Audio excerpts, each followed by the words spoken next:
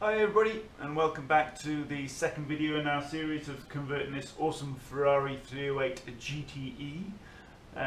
We're at phase 2 now, so just to recap, phase 1 is essentially where we just rip out anything that's dirty and smelly out of the car, so engine, gearbox, exhaust, fuel tank, fuel lines, coolant systems, all gets ripped out, essentially prepping it all up for what we need to put back into the car. So that was phase 1. Phase 2, which we're just at the end of now, is where we fire up the welder essentially and just cover all the fabrication that we need to do. So essentially we've just been concentrating on things like battery boxes, motor mounts, and any other sort of like mounts that we need to install, equipment that we need such as DC to DC converters, etc.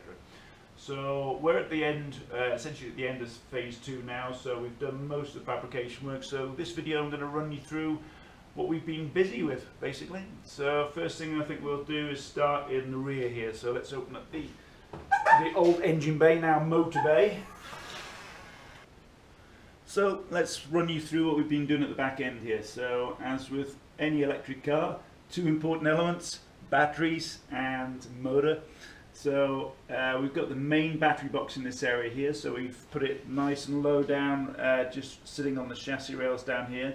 That's the main battery box. We've got about 10 batteries going in here, about 25 kilowatt hours worth of batteries, and also it's nice and central to the car. Always what we try and do, especially on the performance conversions that we do, is make sure that the weight distribution is at least as good, if not better, than it was originally. So the idea here is to essentially put that battery box just behind the butt of the seats, forward of the rear axles, so essentially it's got that perfect weight distribution. And that's one of the reasons why we put the motor in the orientation that we have. Anybody that's familiar with Tesla motors will be seeing that we've flipped the motor around and wondering why or how we've done that, and we'll cover that later. So there's the main battery box down there. As I say, we've got another one up front which I'll run you through in a minute. We've got another electrical box on top here. So we've done all the engine mounts, or motor mounts, sorry, to mount the Tesla motor in. It's not actually in at the moment for this video, but I'll show you an image of that actually sitting in there. So we've got the electrical box here. We've also got radiators here. So most people will be wondering why we've got radiators for an electric motor, but they still need to be cooled. So we've got one either side here. Now we've got excellent little scoops on the side of a 308, so we're just utilising those for the coolant of these two radiators. One here, one there. There's fans the other side as well off the thermostat, so they'll kick in once the motor requires a little bit of cooling.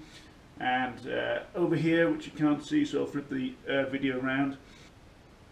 So the other thing we've got in the rear here that we've done is the header tank for the coolant system, 12-volt battery box, and just out of sight down there is the actual pump for the coolant system. And there's a little panel we put on here to safely and securely mount these as well. So that's about it in the rear. Next is showing you what we've done in the front.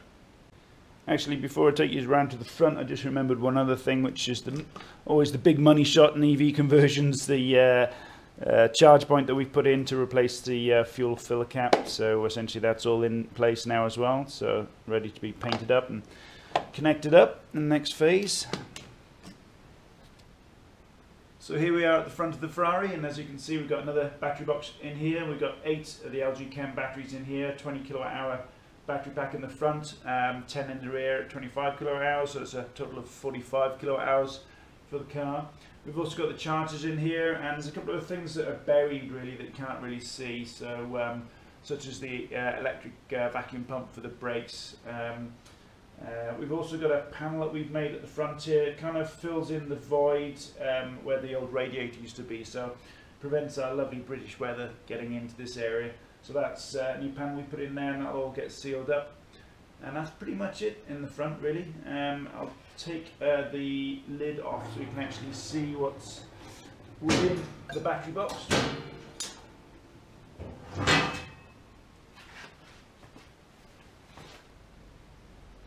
So this is inside one of the battery boxes. It's a similar design in the rear. So essentially you've got these lateral bars here which stop any vertical movement for the batteries. Still, what's not evident at the moment is the actual mounting design for the actual batteries. You will cover that off in phase 3. But essentially that's it. There's a seal that goes on the top here, and once the lid's on, it's waterproofed. There's BMS modules that go within the batteries as well, so all of the high voltage is kept within the batteries boxes as much as possible. Obviously you've got a main cable that's running to the rear, but that's it essentially for the battery boxes. So that's pretty much it for phase 2 in this video. Welders all packed away, or onto the next car, shall we say now, and now it's on to phase 3, which is the lion's share of doing the wiring and getting the system up and running now, getting the battery boxes powder coated, the batteries in, the cabling done, etc. So pretty much next time the car should be within touching distance of actually running, really. So I'll see you in the next video, and yeah, give us a few weeks and we'll get this baby running.